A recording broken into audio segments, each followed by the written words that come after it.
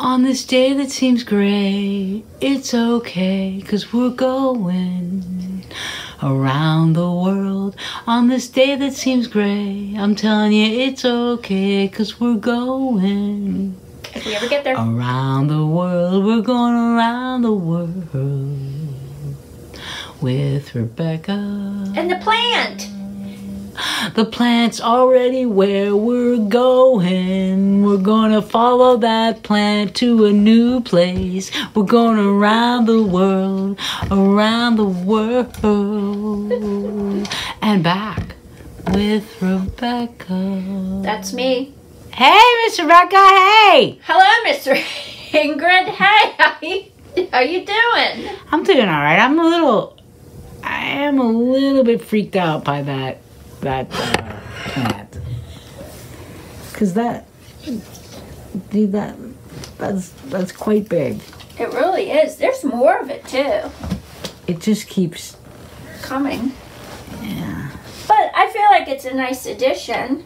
It is. Did you ever see The Little Shop of Horrors? No. Yeah.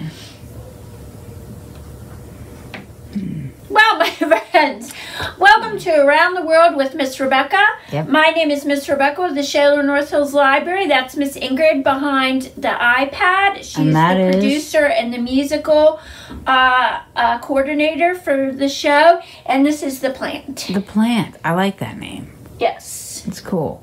And you may be like, why is there a plant here? And I'll tell you. Because behind me there's a window. Ah. And it has a bunch of beautiful plants on it. Right. Really making this space very fresh and outdoorsy and breathable. And Mrs. Sawyer, for many, many years, kept it alive. All of them. And then Miss Carr now keeps them alive. And you know what, though? I'm going to give myself a little bit of credit. Because when there were just myself and Miss Ingrid and Miss Sharon and Mr. Steve here for many months. Yeah. You kept it alive. I kept those plants alive. And yes, there would be some times when I'd think, ooh, yeah, the plants. The plants. They didn't seem very healthy. But you brought them back. They made it. You know, I never took care of the plant, but I knew that from a long time ago because when I worked here when I was in high school and college, my boss was Mrs. Mitnick, and there was one plant. I think I know which plant you're talking about. The jade plant? Yeah. Well, the plant who's named? Thirsty. Yes. And so I would never water it, and so Mrs. Mitnick called it Thirsty. It's Thirsty the plant. Have you read Thirsty? Yes, it's still here, and that was... So Thirsty's 30 not that years thirsty. ago. Thirsty's not that thirsty. You know. At least I didn't overwater. There you go. I just want to say, on behalf of the plants, on behalf of the whole environment, because plants are very important, thank you for... And the Stuff You Should Know podcast this week talks about the Venus flytrap. Oh. Not the guy from WKRP in Cincinnati. Nobody thought that's... Well, it's interesting because they do mention that. They say this is not Venus flytrap because they were big fans of the show. But just so you know, it's quite good because it talks about how plants communicate with each other, and it's... Yeah, plants are... It's pretty neat. Plants They're aren't smart. just plants. Yeah. Wow. Yeah. We're getting deep here. I know. Just like always. And now... there are plants where we're going, aren't there? Yeah, definitely. For sure.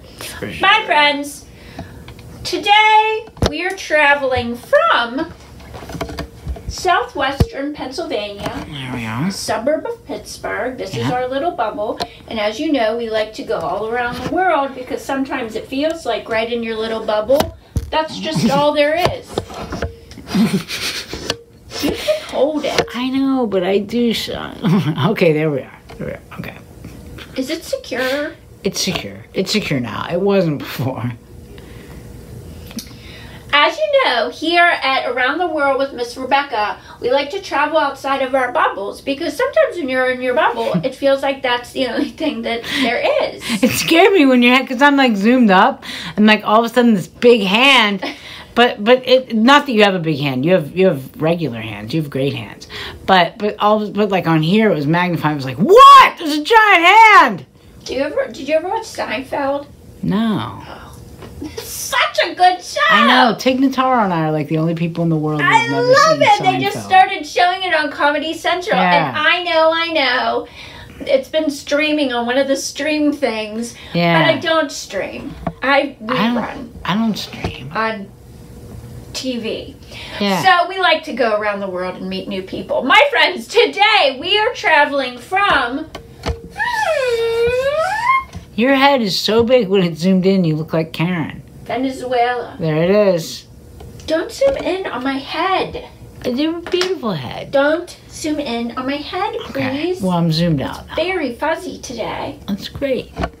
It would blend in with the plant. Plants. Okay, my friends, today, won't you join me? Finally, we are getting to Venezuela. There we are. From our good old handy dandy series, Countries We Come From. Now, this one is by Ariel Factor Burdoff. Now, my friends, just so you know too, this is like just a teeny weeny introduction to a place. So always, please, if one of the places we journey to, look at all the places we have been. We've been a lot of places. You know, research them more, and you can also do that here. Mm-hmm. Yeah, that's right. You can do it there, because I have some...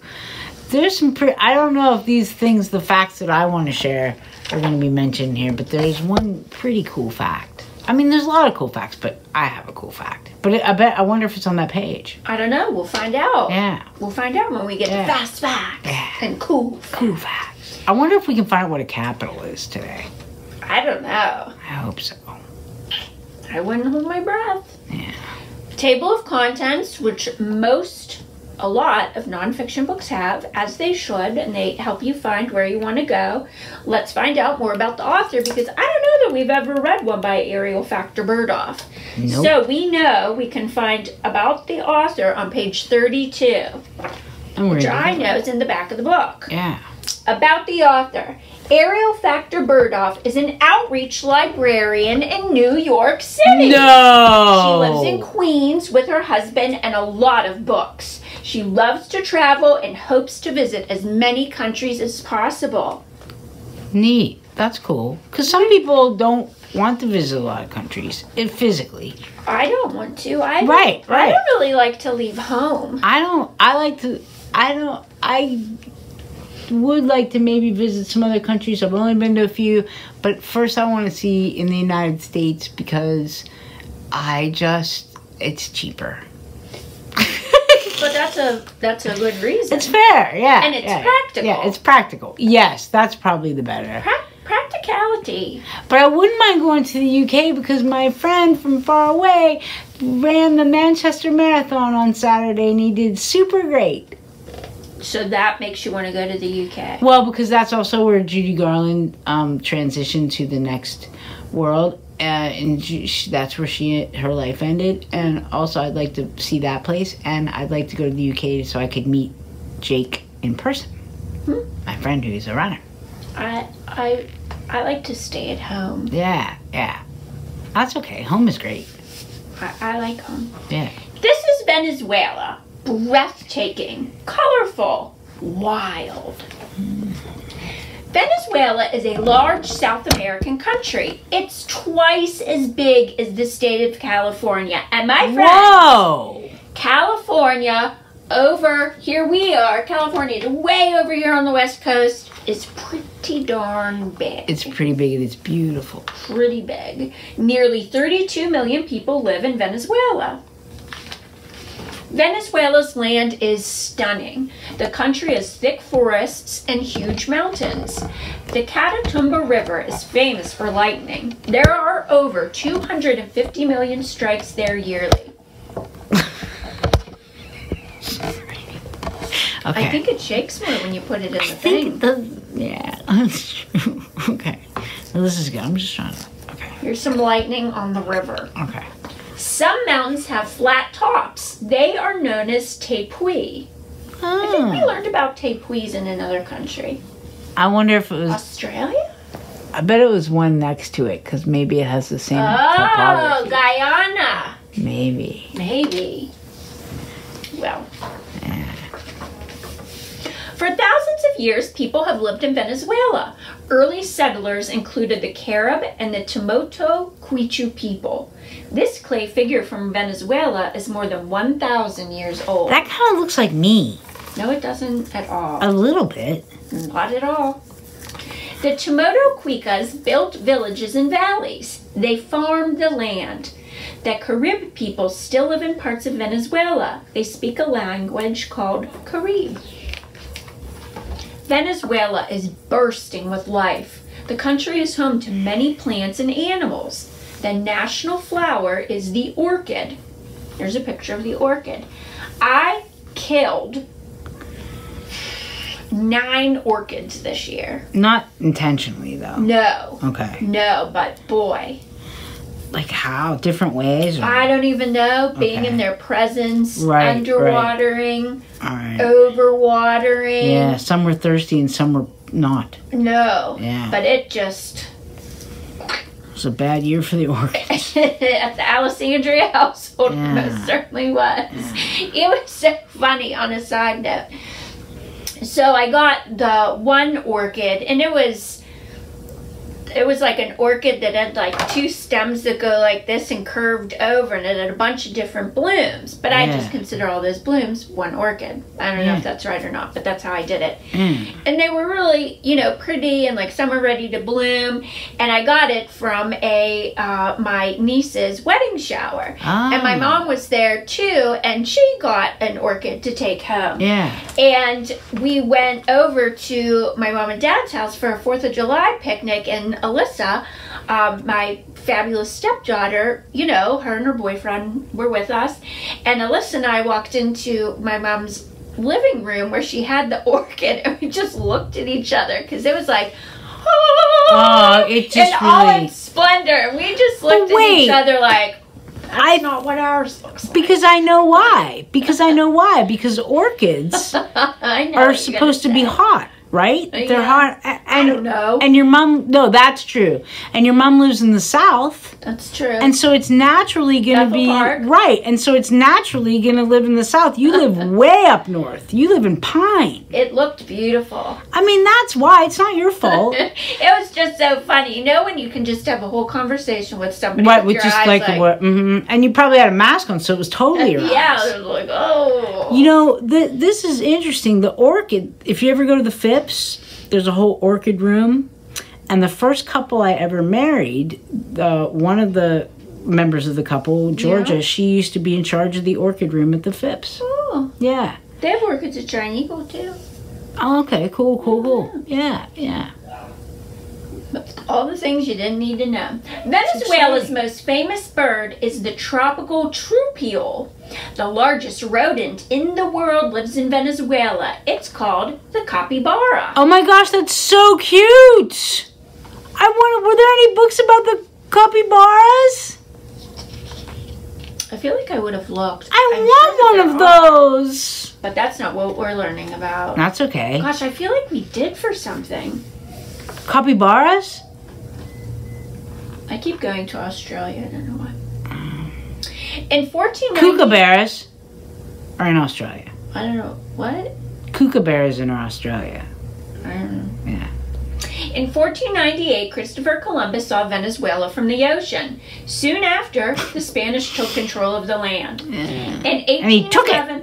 In 1811, Venezuela won its independence from Spain. Independence Day is celebrated on July 5th. This is Venezuela's Independence Day. A man named Simon Bolivar helped drive the Spanish out of Venezuela. This is a statue. Do you remember when we learned about him when we did Bolivia? Yes. And we discovered that he liberated many of the South American countries, and that's why he's really held up in great esteem in South America. Yeah. Nice. Yeah. Caracas is Venezuela's largest city. It's also the country's capital. I wish I knew what that was. Caracas. Well, Miss Ingrid, you're going to find out, because whenever we see a bolded word Yeah. in our book, it'll be defined in the glossary. Okay, cool. Sit tight. All right. Other large cities are Maracaibo, Valencia, and Maracay.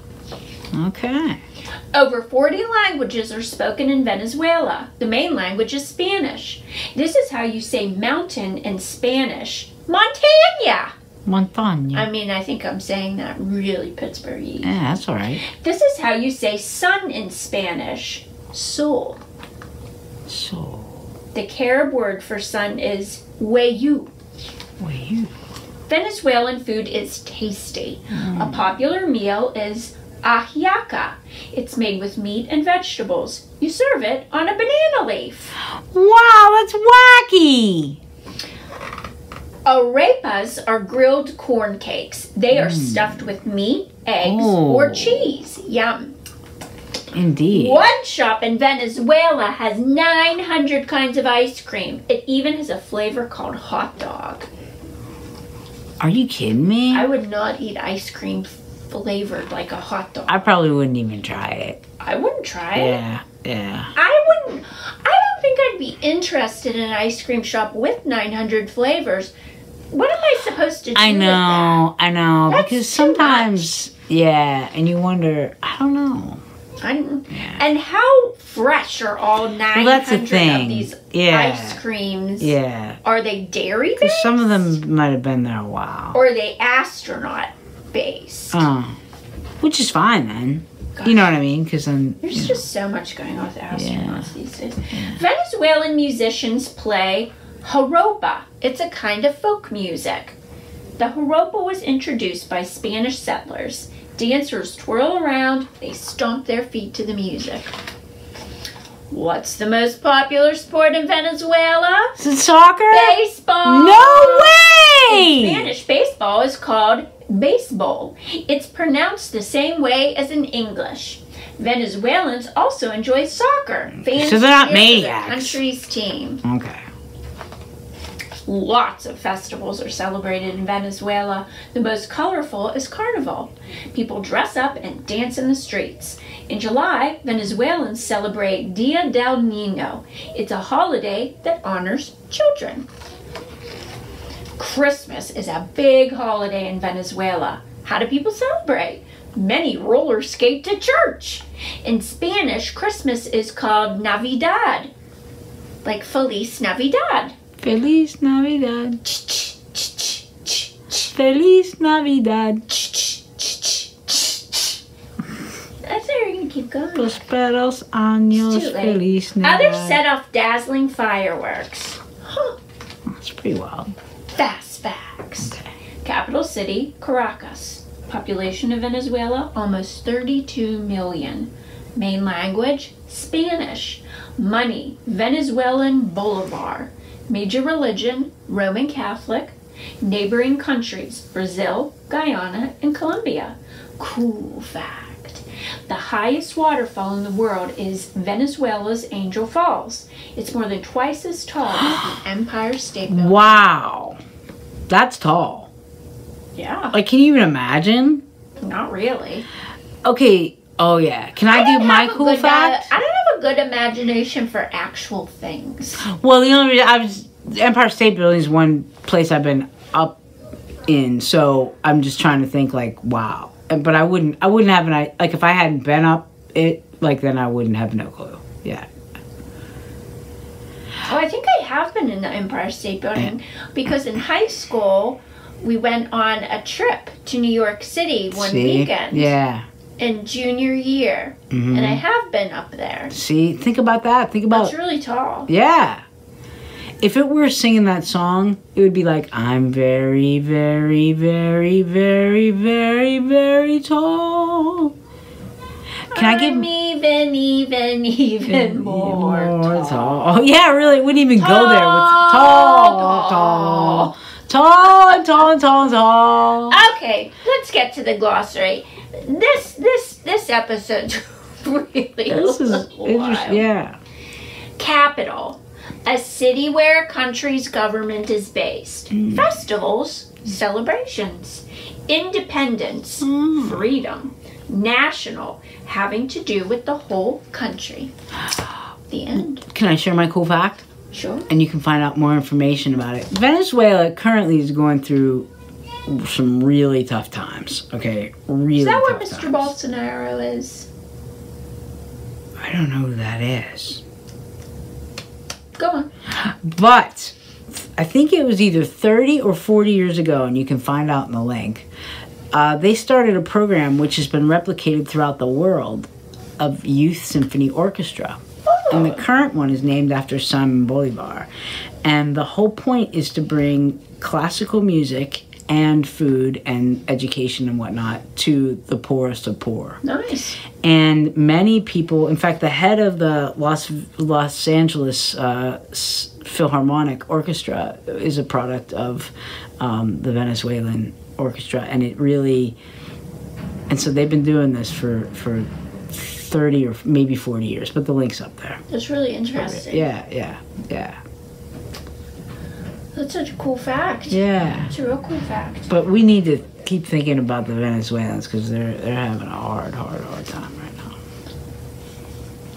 Well, on that note, let's learn about mountains. Mountains.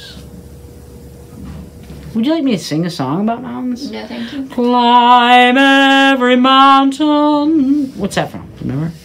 No.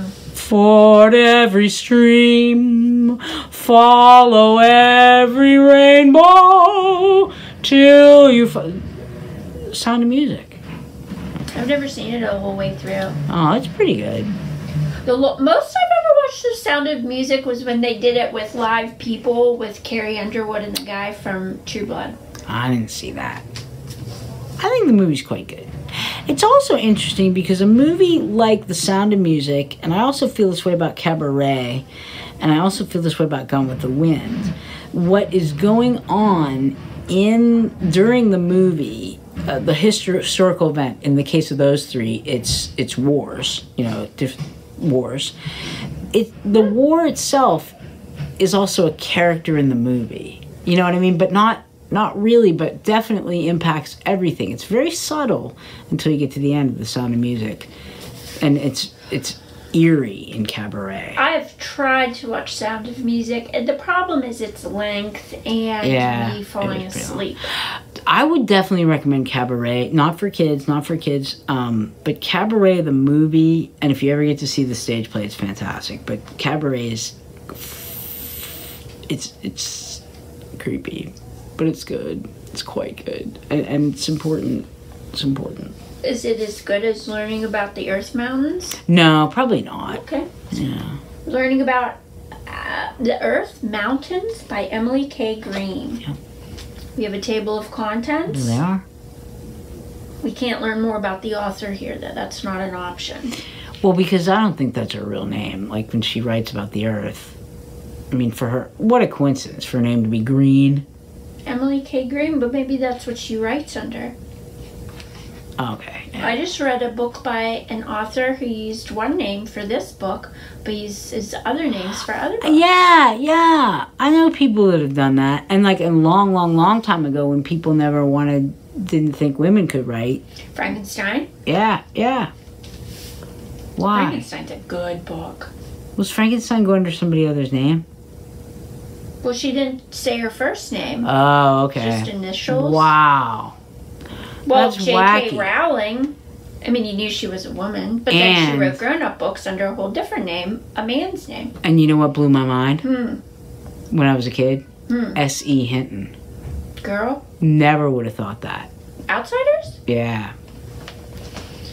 Okay, my friend. How that really shows like our stereotypes and the preconceived notions we have. Sorry.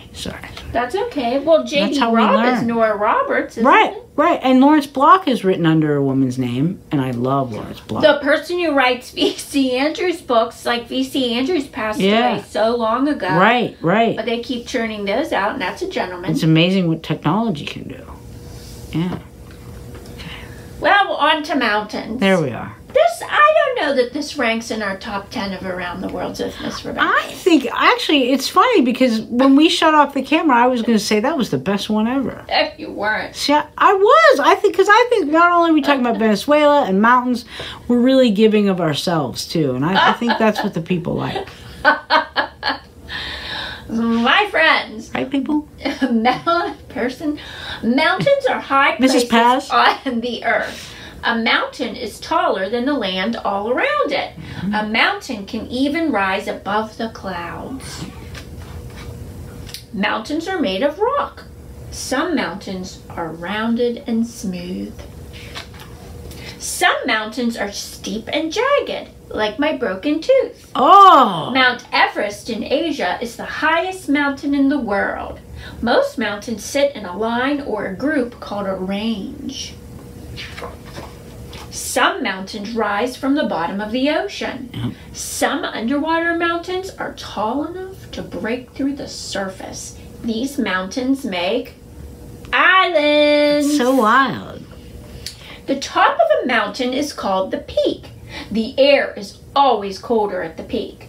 The peaks of high mountains may be covered in snow and ice all year. The sides of a mountain are called slopes. Plants and trees may grow on the slopes. Many rivers begin in the mountains. Melted snow flows down the slopes of mountains. The water flows into streams. The streams flow into rivers. Rocks on a mountain sometimes crack and break loose. Falling rock is called an avalanche. Snow can make avalanches too. Some people like to climb mountains. Not me. No, me People neither. need special equipment to climb the highest mountains. Other people like to go down mountains. Whoosh. Not me. Up, and all of a sudden we're at the glossary. Capital. My friends, avalanche, rock or snow falling down a mountain. Climb, to go up. Clouds, a clump of water drops and dust in the sky. I don't know that I've ever heard cloud described No, like me that. neither. Yeah. A But I like it. A I clump mean, of water yeah, drops and I like dust in the it. sky. I like it, Miss Green. Equipment, gear used for a specific activity. Island, area of land surrounded by water on all sides. Jagged, my tooth, sharp and rocky. Yeah. Mount Everest, the highest mountain on earth. Mount Everest sits on the border of Nepal and China. Peak, the top of a mountain. Range, a line or group of mountains. Slopes, the sides of a mountain. And steep, slopes that go up very quickly. That's cool. That's cool. My friends, that was Venezuela and mountains. I feel like if we caused you to be interested in either of Any those, of these things. Anything. please explore Orchids. more. Those marmots or whatever they were. Those things. Capybaras? Capybaras. Not a marmot. But an animal. Any animals. Seinfeld. So good. Cabaret. And you could watch Seinfeld with your child in the room And wouldn't. and no, Yeah. wouldn't even know. Yeah. Cool. So funny. You probably It could. just I makes don't me know if you laugh. could do it. Cabaret. The music's so. Anyway, we went around the world. A few times, it feels around like. the world with Rebecca And the plant. And the plant. We talked about lots of things in Venezuela and beyond. More about other things in Venezuela. Well, it only goes to show how much we're connected. But no offense to Venezuela, it just happened. We are one people in the world. That is true. A global citizenry. We're going around the world with Rebecca. That was me, my friends. Thanks. Bye. Bye.